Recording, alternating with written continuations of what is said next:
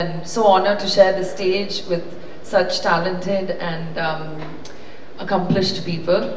Congratulations, Vrinda, for your 11th year with SIIMA. I remember being there the first year and performing in the first year. So like you said, it really does feel like extended family.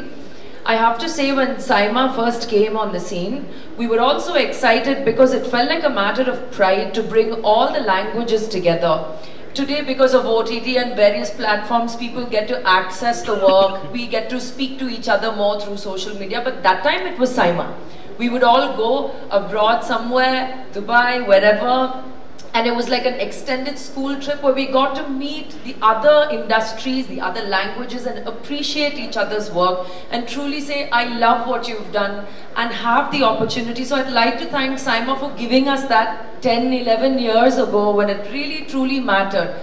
And to put South Indian cinema on an international platform where we can celebrate each other. So thank you for having me here today. And I wish SIIMA and the entire SIIMA family so much luck. And may we continue to celebrate South Indian cinema. Thank you.